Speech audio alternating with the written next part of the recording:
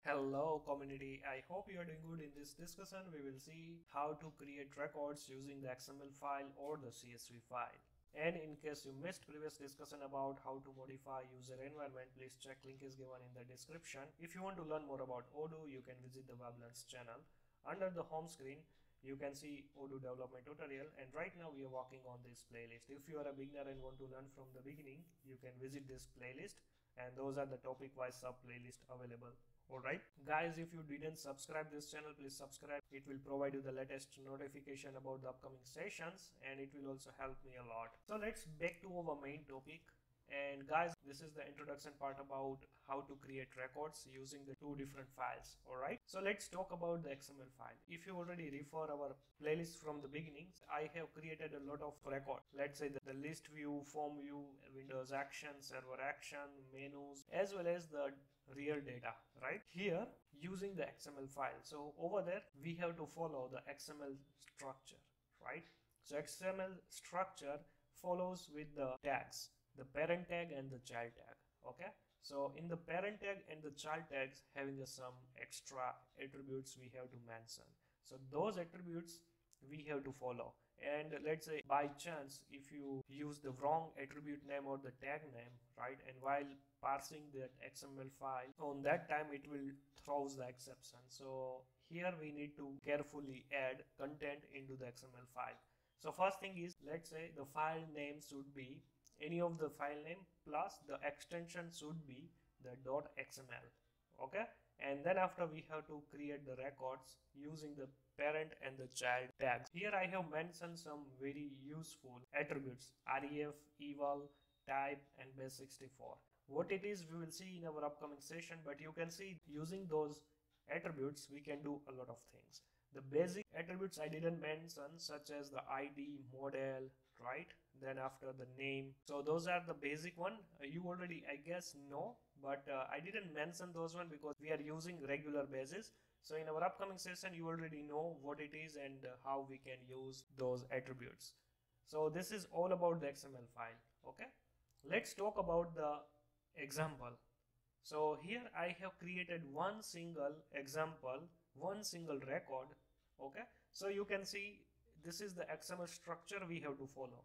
So the record tag we must have to mention. Under the record tag we have to mention the child tags, which is the field, right?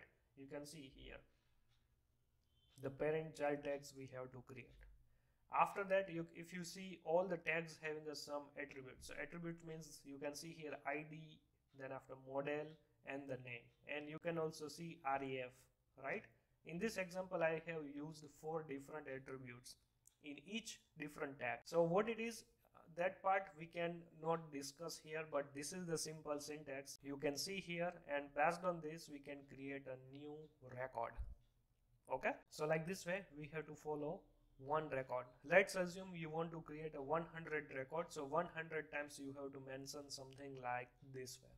So this is the very basic syntax about the XML file. Okay, I hope you understood about the XML concept. Let's talk about the CSV file. So whenever you try to create a CSV file, okay, in this case you have to mention the file name and the extension should be the .csv. In the XML file it's something different compared to the XML, because the file name must be the model name. Let's say in our previous we already know, okay, this is the res.partner record, right? Because you can see the first record is a tag, you can see the last attribute I have mentioned as a model, right? So which model I'm using? So res.partner. But in the XML file we have to mention file name as a model name, and then after extension as a .csv. That's it. And then after Odoo automatically import the data. Now the first row always the header of the records. Okay, so what is inside the first row? It's a colon name basically. So here you can see we have mentioned the child tag as a field, right? You can see the name attribute here, all this name attribute. So those are the values is the field name, right? So here we have to mention field name as a comma separated from the second record, right? We have to mention the values. The values is the actual record we are trying to create. So let's see the example. Here you can see this is the CSV file example. Here the first row you can see this is the field name, okay, with comma separated value.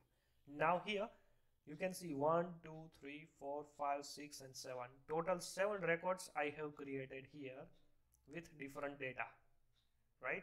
Because you can see the ID is also unique, right? The name is also unique. You can see the prefix is the same, but you can see at the last you can see I have mentioned the different sequence wise name, right? Then after I have mentioned the same address here, but city is the different cities. Alright, so like this way we have to create records using the CSV file like this. So that's it guys. I hope you understood about the very basic informations about how we can create records using the XML file and the CSV file and what is the main difference, right? Now in our upcoming session, I'm going to show you how to create records in the XML file, and then after we will move into the CSV file.